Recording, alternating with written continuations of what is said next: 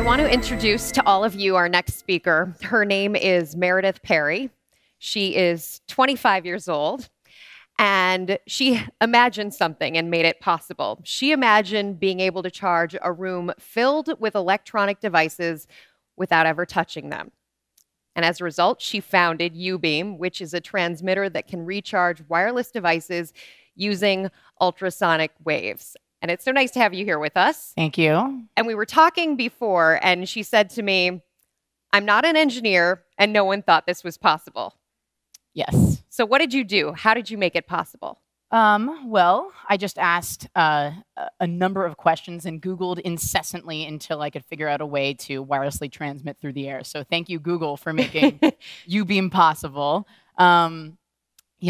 Basically what happened was I was standing in my room when I was a senior at Penn, holding my 15-foot-long laptop charger, thinking, how archaic is this? You know, it's 2011. We're using wireless devices, and I'm tethered to the wall, literally chained to the wall with this wire to charge it. And so I just started asking myself, okay, well, how can we beam energy through the air? And I started thinking about things that I knew that beamed energy through the air. So I started very simply, like thinking about the remote control. And so I thought, okay, well, how does a remote control talk to a TV? I knew absolutely nothing. And so I wondered, well, can I amplify the power of the remote control beam to actually charge a device? And that's not a good solution. So I went through the entire electromagnetic spectrum, and I was like, okay, well, there are all these different things that we could beam. We can beam everything from radio waves to gamma waves.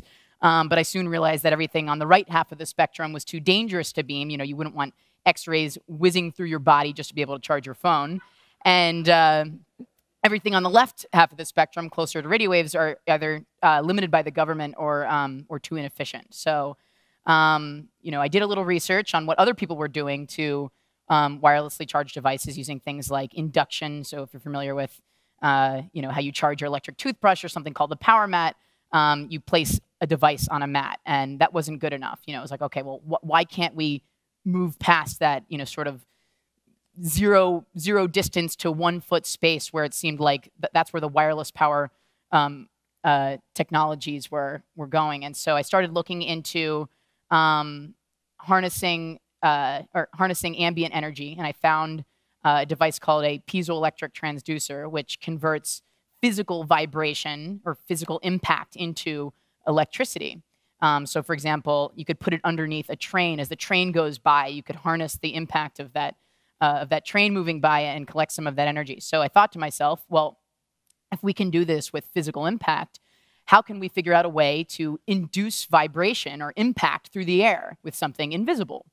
And so it occurred to me that sound does that. Sound travels through the air by vibrating air particles, and we could potentially use the same energy harvesting material to capture the vibration of sound as we do with physical impact. And so I decided to use ultrasound because you can't hear it. And so the concept was born. And how did you take it from there? Yeah. It was that simple. How did you take it from that idea and make it into something, which, by the way, she does have a prototype, and we will be doing a demonstration at the end Not of a demo, not a demo. Okay, well, you'll be seeing it. Yeah. At the very least, you'll be seeing it, but we'll have you turn off your cameras for that part. But how did you bring it from that to the prototype? Where we are today? Yes. I did tons and tons and tons of research. And like you mentioned before, everybody thought it was impossible. To my physics professors at Penn, to my product design professor at Penn, who told me you shouldn't do this, to some of the top ultrasonic researchers in the world, to some of the top, Time 100 thinkers, everybody told me there's no possible way that this can be done. Thank you, everybody. And so here I am 2 years later with a working prototype, and we can power devices at a rate faster than a wire, over distances greater than any other wireless power system that's ever been created. And it's real. And so that really taught me a lot about trusting expertise and understanding that You know, expertise is a narrow way of looking at things, and sometimes being naive actually can be quite helpful in coming up with new, innovative ideas. So anyway, basically, I contacted the top ultrasonic engineers, and even though they told me that this couldn't be done, I stopped telling people what I was trying to do, and I just said, okay, make this part for me, and make this device, or these are the parameters for this, and these are parameters for that, and then we put it all together, and then it works. It wasn't that simple. I ultimately got a couple incredible engineers who believed in the vision and in the math, and are now my key technical executive team. And we've been through hell over the past 2 years trying to get this to work, but it was just actually 3 months ago that we completed our first functional working prototype. What's been the scariest moment along the way so far? The scariest moment, the moments when I just doubted myself, thinking that maybe all these really smart PhD dudes are right, and I have absolutely no idea what I'm talking about, and I'm going to fall flat on my face, and everyone's going to watch me. So what kept you going?